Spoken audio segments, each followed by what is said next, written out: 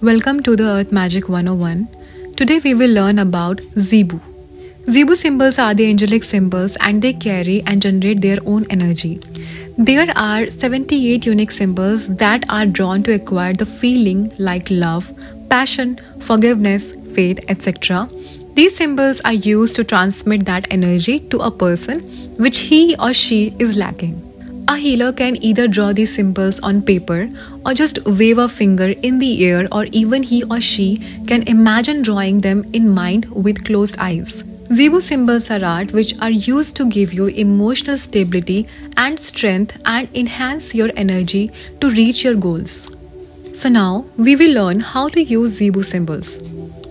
If you are attuned with Reiki, you can use the symbols. Though you do not need any attunement to use these symbols, but if you want, you can combine it with Reiki. There are different ways to use these symbols. The very first is get a printout with lamination and you can charge your water with it.